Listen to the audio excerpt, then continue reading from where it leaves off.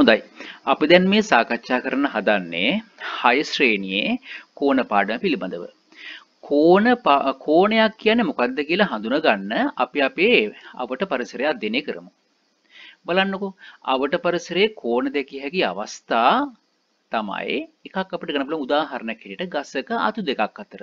දරුණු වලට පේනවා ඇති මෙන්න මේ තියෙන කුල පාට අත්තේ සහ මේ අත්තේ අතර පරතරයක් තියෙනව නේද? ඒ වගේ බලන්නකෝ කළු ලෑල්ලක මුල්ලක්. කළු ලෑල්ලක මුල්ලක මෙන්න මේ විදිහේ තියෙනවා කෝණයක්. තව බලන්න පොතක පිටු අතර. මේ පොතක පිටු දිගාරිනකොට ඒ පිටු අතරත් මේ විදිහේ හැදෙනවා කෝණයක්. වහලක ලී දඬු අතර. වහලක ලී දඬු අතරත් මේ විදිහේ තැන් තැන් වල කෝණ විශාල රාශියක් අපිට දකින්න පුළුවන්. ඒත් එක්කම ඔරලෝසුවක කටු අතර මේ තියෙන ඔරලෝසුවේ කටු දෙක අතරත් මේ විදිහේ අපිට දකින්න පුළුවන්කම ලැබෙනවා කෝණයක්. බලන්නකෝ. අපි බලමු කෝණයක් කියන්නේ මොකක්ද කියලා හරියටම. මේ තියෙන සරල රේඛා khණ්ඩයක්. මේ තියෙන තවත් සරල රේඛා khණ්ඩයක්. මෙන්න මේ සරල රේඛා khණ්ඩ දෙක අතර සෑදෙනවා මෙන්න මේ විදිහේ පරතරයක්. ඔන්නේ පරතරයට තමයි අපි කියන්නේ කෝණයක් කියලා. හොඳයි. දැන් බලන්න ඊළඟට මේ කෝණයේ මෙන්න මෙතන මුල්ලක් තියෙනවනේ. මේ මුල්ලට අපි මොකද්ද කියන්නේ? ඒකට අපි කියනවා කෝණ ශීර්ෂය කියලා. ඊළඟට කෝණය හැදෙන්න මේ භාවිතා කරපු සරල රේඛා දෙක අපි හඳුන්වන්නේ කෝණ බාහු කියලා. හොඳයි දරුවනේ. එහෙනම් අපි කෝණයක් කොහොමද අපි අර දක්වන්නේ? මෙන්න මේ සරල රේඛා ඛණ්ඩ දෙකක් තියෙනවා. සරල රේඛා ඛණ්ඩ දෙක අතර පරතරයක් සෑදෙනවා.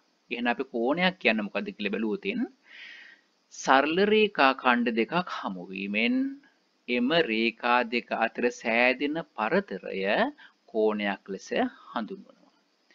හරි. දැන් අපි බලමු ඍජු කෝණයක් කියන්නේ මොකද්ද කියලා.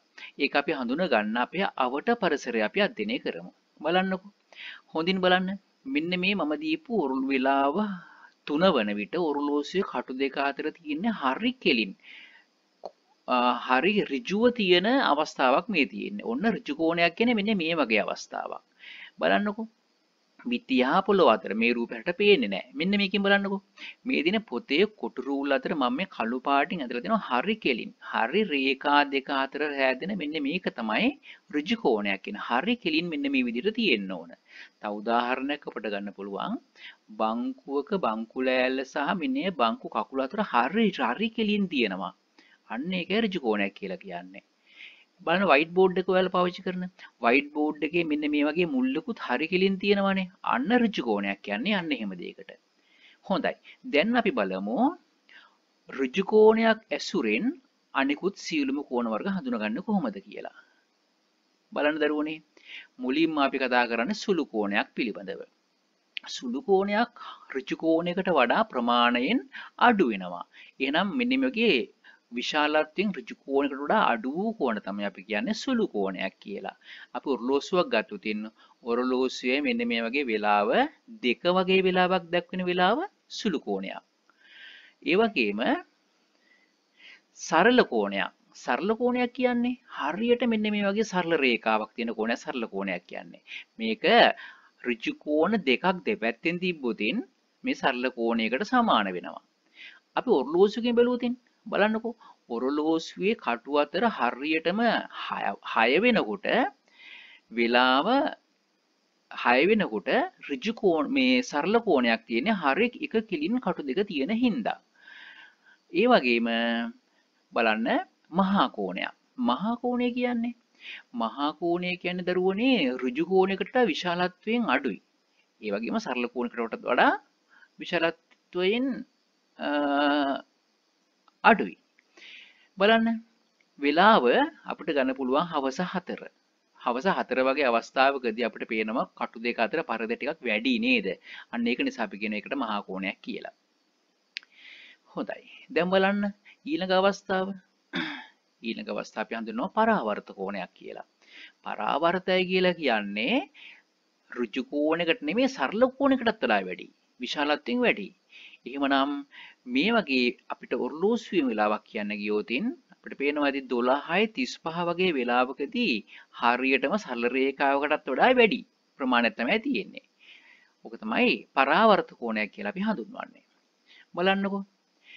අපි ඔරලෝසු මුහුණත් කීපයක් ඔයාලට දැන් මේ ඉදිරිපත් කරනවා. මේ ඔරලෝසු මුහුණත් තුලින් දැක්වෙන වෙලාවන් සහ කෝණ අපි ප්‍රකාශ කරමු. බලන්නකෝ. මේ ඔරලෝසුවෙන් දැක්වෙන්නේ 5. නේද? 5 දැක්වෙනකොට මේ කටු දෙක අතර සෑදෙන කෝණය මොන කෝණයක් කියලාද හිතන්නේ ඔයාලා?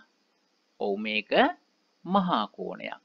ඒ වගේම මේ තියෙන්නේ වෙලාව 11:45. මම ලකුණු කරලා තියෙන්නේ මෙන්න මේ රවුම. මේ පේනවා නේද ඔයාලට? රතු පාටින් ලකුණු කරලා තියෙන කෝණය. මේ කෝණය සරල රේඛාවකටත් වඩා වැඩිපුර අනිත් පැත්තට කැරකිච්ච නිසා අපි කියන එකට පරාවර්ත කෝණයක් කියලා. බලන්න තුන්වෙනි ඔරලෝසු මුහුණද? තුන්වෙනි ඔරලෝසු මුහුණේ තියෙන වෙලාව 2:15ක්. පුංචි කෝණයක් නේද? කටු දෙක අතර පරතරය ගොඩක් අඩුයි. එහෙනම් ඒක මොකද්ද? සුළු කෝණයක්. හතරවෙනි රූපේ බලන්න. හතරවෙනි රූපේ මම මේ ලකුණු කරලා තියෙන්නේ අනිත් පැත්තෙන් නේද? එහෙනම් මේක වටේ භාගයකටත් වඩා වැඩිපුර රවුමක් කැරකිලා තියෙනවා. මේ වෙලාව 2:50ක් වෙනකොට පරාවර්ත කෝණයක් අපිට ලැබිලා තියෙන්නේ. ඔයාලා මේක දන්නව නේද? කටු හරි කෙලින් තියෙනවා සරල රේඛීයව. වෙලාව 6යි. 6 වෙනකොට එතන සරල කෝණයක් ලැබිලා තියෙන්නේ අපිට. ඒත් එක්කම බලන්න මෙන්න මේ ඔරලෝසු මුහුණද? මේ ඔරලෝසු මුහුණේ තියෙන්නේ 9 අපිට බැලුව බැලමට මේක ඍජු කෝණයක් වගේ පෙනුනට මම ලකුණු කරලා තියෙන්නේ පුතේ මේ පැත්ත නෙමෙයි. මම ලකුණු කරලා තියෙන අනිත් පැත්ත. එහෙමනම් මේ අනිත් පැත්ත ලකුණු කරලා තියෙනවා නම් රවුමක භාගයකටත් වඩා අනිත් පැත්තට ගිහිපු වෙලාවක් මේක ඒක නම් පරාවර්ත කෝණයක්. ලකුණු කරව පැත්ත බලන කෝණය සලකුණු කර අවස්ථාව බලන්න ඒකෙන් තමයි කෝණයක් අපි ඔරලෝසු මුහුණේ හඳුනගන්නේ. බලන්නකෝ මම දැන් ඔයාලට තව රූප සටහනක් ඉදිරිපත් කරනවා. මේ රූප සටහනේ මෙන්න මේ අංක වලින් දැක්වෙන කෝණයක් අපි ප්‍රකාශ කරමු. බලන්න මේ අංක 1. අංක 1ෙන් දැක්වෙන කෝණය හරි කෙලින් තියෙන කෝණයක් නිසා අපි ඒක හඳුන්වනවා ඍජු කෝණයක් කියලා. අංක 2 කෝණය ටිකක් විශාලයි. එහෙනම් ඒක මහා කෝණයක්. මේ බලන්නකෝ. අංක 3ෙන් දැක්වෙන කෝණය ඍජු කෝණයට වඩා කුඩායිනේ. ඒක නිසා අපි ඒක සුළු කෝණයක් කියලා හඳුන්වනවා. අංක 4ෙන් නම් හරියටම කෙලින් තියෙන්නේ නේද? එහෙනම් ඒක ඍජු කෝණයක්.